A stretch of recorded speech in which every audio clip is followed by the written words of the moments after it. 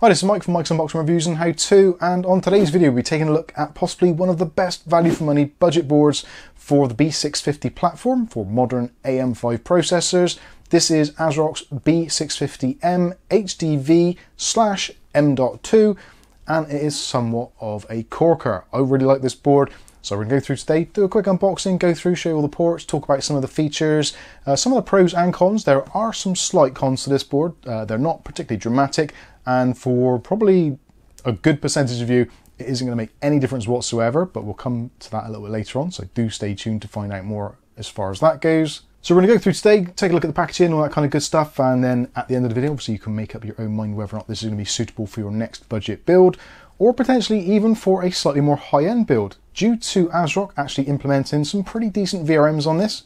In comparison with other boards of a similar price point, this can actually take and use quite easily the latest and greatest AM5 processors, even the 7950X, and do all core loads without melting. So that is absolutely great. There's a fantastic video from Steve over at Hardware Unboxed who went into great depth doing some VRM testing. So I'll try and link that video in the video description as well. So if you want to know a little bit more about the VRM side of things, that video might be useful to you. But if you want to find out about all the connectivity and all the slots on the board, then keep watching. So we're going to start off with the packaging, and as you've possibly noticed already, this packaging is slightly beaten up. This was actually an Amazon warehouse deal. Unfortunately, this board, although it was touted as being one of the original $125 boards, which AMD announced, sadly, that is no longer the case. Things have changed and things are becoming more expensive, especially for people in the UK and in Europe. You should expect to find this on sale for somewhere around the £140 mark. I actually picked this up as an Amazon used deal for just slightly under that, about $135. So I think it's actually a pretty decent value for money proposition, as long as you don't mind a little bit of a ropey packaging. But it says what it is on there. So B650M HDV M.2 supports DDR5, also supports PC ExpressGen 5. You've got HDMI outputs and DisplayPort outputs, and it's using the B650 chipset. So much better than using the A-class chipset, which you don't have any overclocking or any options to kind of tweak settings a little bit. So this is a preferable option in my opinion. On the back of the box, it goes over some of the key features and specifications. So I'll give you a close-up of those. Again, some of the key features. So the VRM, you've got DRMOS Vishay 50 amp VRM setup on there in an 8+2+1 configuration. We've also got DDR5 memory support up to 96 gigabytes across 2 slots, and currently supporting DDR5 speeds up to 7200 megatransfers per second, or megahertz, however you want to look at it. Also, you do have pre-installed I/O shield, which is always a nice thing to have on a slightly more budget board. You've got blazing M.2, which doesn't mean it's going to catch on fire, it just means that it's particularly fast. So you've got PC ExpressGen 5 on the top slot, and in the second slot, which again is a slightly unusual thing to get on slightly smaller boards, you've got PC ExpressGen 4x4. Also, as part of the B650 chipset, there is also 2.5 gigabit LAN, which is becoming more and more popular. And certainly for us here in the MUB household, I make use of 2.5 gigabit every single day, transferring lots of big data files and video files and that kind of stuff. So yeah, when you have to go back down to 1 gigabit, it is not particularly great. There is also an option on this board as well for a Wi-Fi slot, should you want to go down the Wi-Fi route. I've actually installed one myself. You'll probably see some B-roll of this. This is one we picked up ages ago. So there is a E-type slot for M.2 devices, so you can add Bluetooth and also Wi-Fi, and you can choose the Wi-Fi basically if you're choosing, depending what you want to spend and what you need, you can pick a M.2 E key, which will be suitable for your needs. I'll put a link for the one that we've bought in the video description. So before we take a look at the motherboard itself, let's go through some of the included accessories, of which there are basically none. It's very, very minimal affair. You do, however, get Wi-Fi antennas if you buy the Wi-Fi version. There are 2 versions available. You can get one with a pre-installed Wi-Fi chip. The one we've got here, which is the HDV/M.2, doesn't include it as standard. So just to clarify that for anyone who's looking at this and thinking, oh great, it's got Wi-Fi. It hasn't got Wi-Fi as standard. This is something I've added after the fact, so do please bear that in mind. You do also get a user manual, which isn't always a given these days. Generally, it's going to be some sort of QR code, so it's nice that that is included. There's also a couple of screws as well for mounting M.2 drives, so you get 2 of those included. Another thing you get is a couple of SATA cables. Nothing too spectacular, one straight and one with a right angle connection, which can be connected to any of the 4 SATA ports on the board. Okay then, let's take a look and see what connectivity we've got on this board. So we'll start up in the top corner. So we've got a single 8-pin EPS connection there for connecting up EPS power cables. Next to that, there is a very small and somewhat wobbly VRM heatsink. The little one at the top is just on one of those spring-loaded connections, so yeah, no worries there. It makes ample contact, so don't worry about that at all. On the left-hand side, we've got this larger VRM heatsink for the main set there. It doesn't actually cover as much as you think it would, so if I give you some views, you can probably see underneath there is a big gap under there, so it's not as huge as you'd expect, but certainly seems to do a good job. And in Steve's testing at Hardware Unboxed, they found the VRM temperatures, even with extreme loads running Cinebench for an hour, was absolutely fine with no throttling, so you've got no issues there. So don't be too concerned that it isn't an overly elaborate affair. It does the job excellently.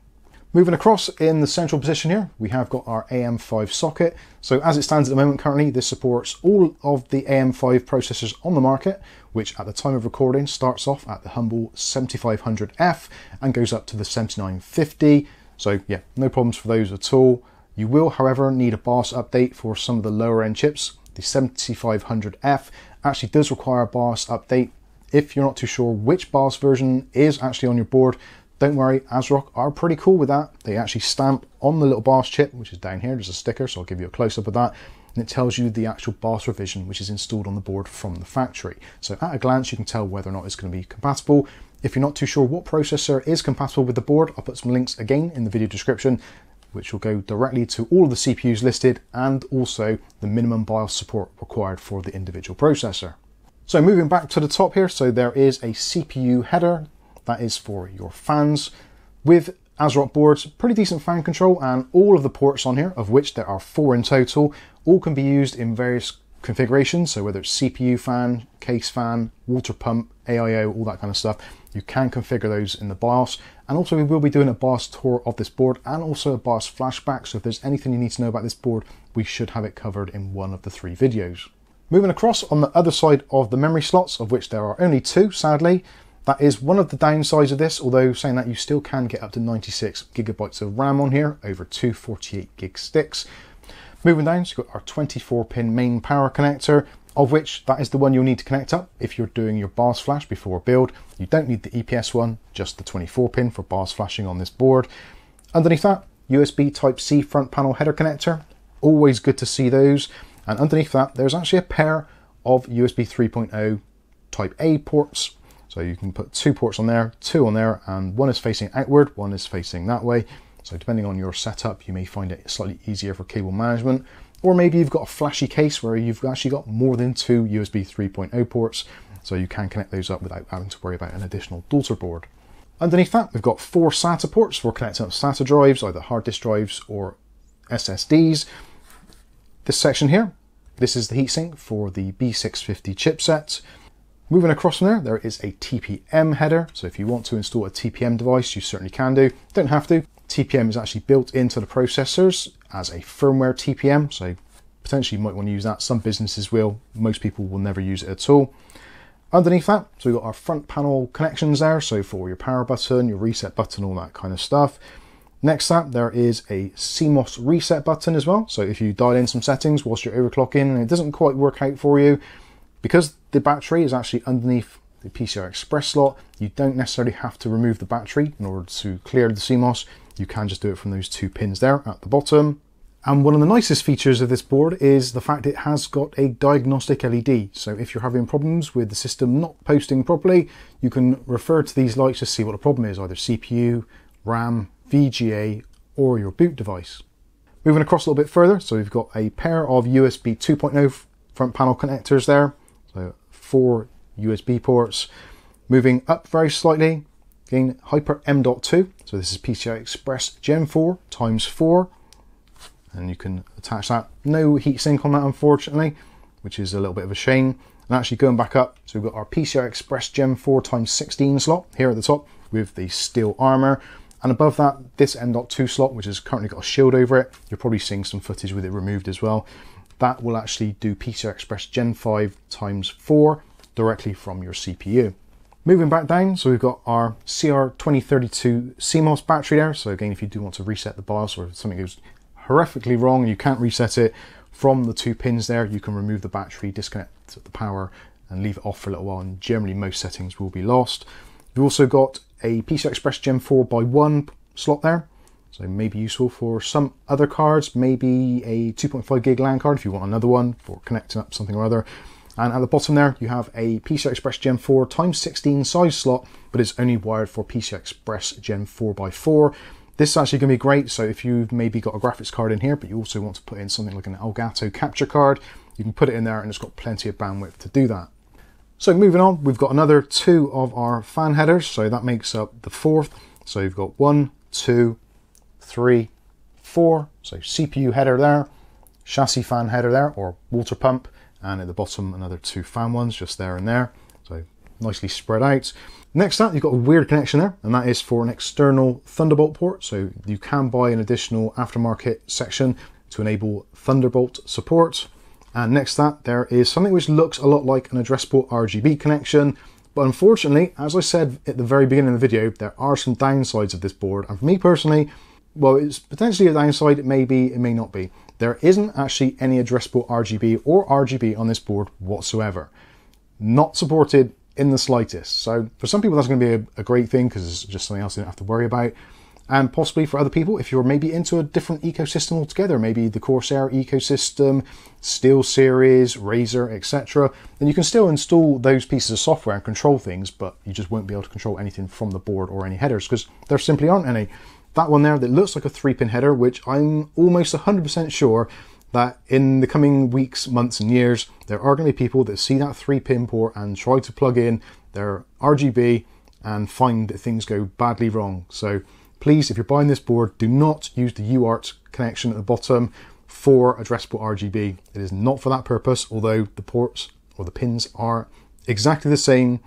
This is for, well, it's basically for the manufacturer to program the board rather than you plugging in RGB. I'm interested to see what happens if I do plug in some RGB into there. I might do it and use this board as an expensive donor to see what happens. Hopefully nothing will happen, but potentially you could damage the board, so do bear that in mind. Next up, you've got your audio front panel connector. Audio on here, nothing particularly outrageous. It is a Realtek ALC897 chipset. It can support 7.1 audio over analog outputs, although there's only 3 on the back, so you will need to use the front panel audios from there to create that same setup.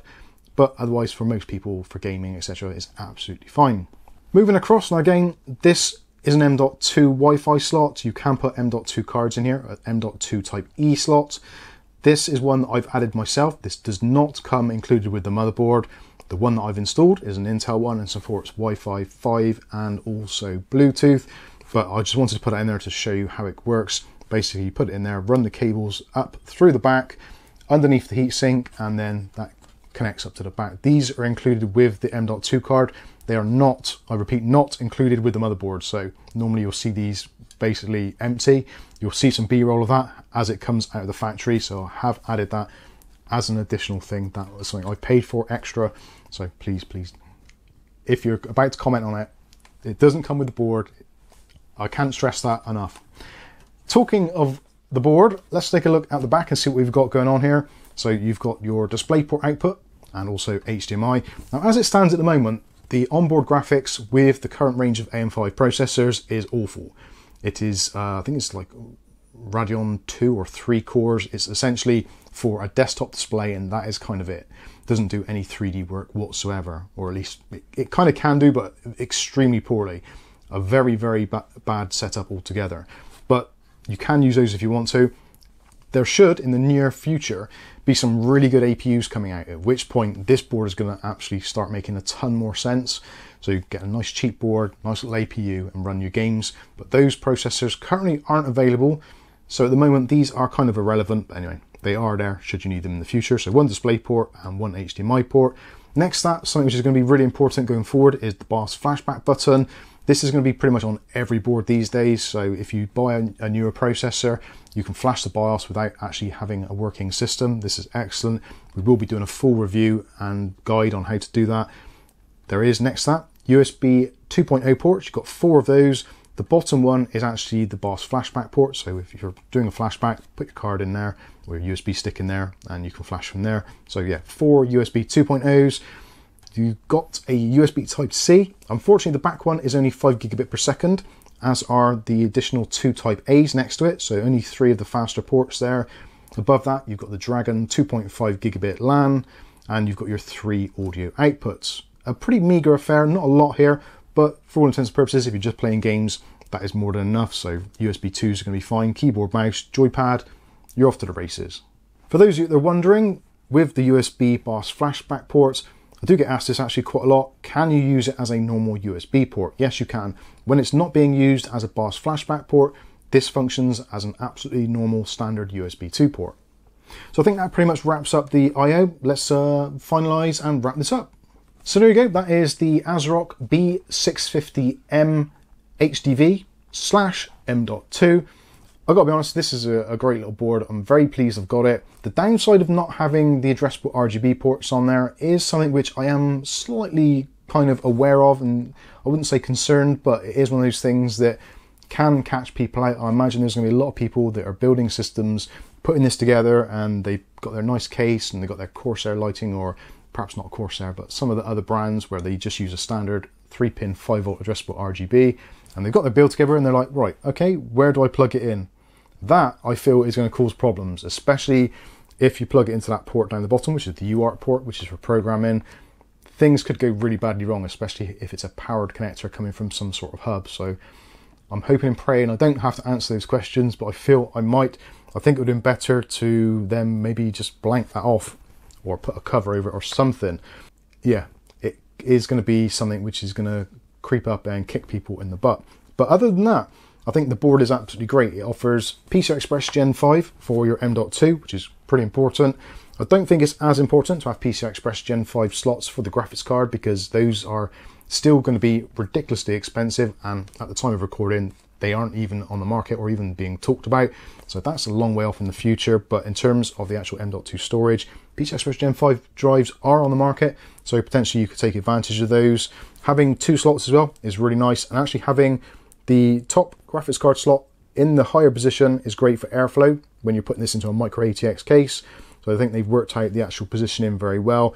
Actually having the full size as well at the bottom, very useful indeed. 2 RAM slots, not the end of the world. I think 32 gigs of RAM is going to be fine, and most DDR5 on the market at the moment is 32 gigs, or at least that seems to be the most popular in terms of pricing and performance.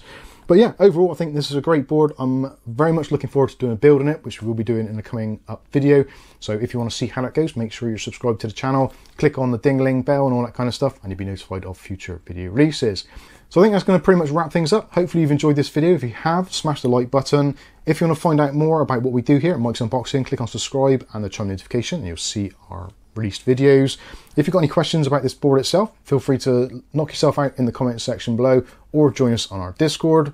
But for now, I've been Mike. This is Mike's Unboxing, Reviews and How To, and hopefully we'll catch you in the very next video. Thanks for watching.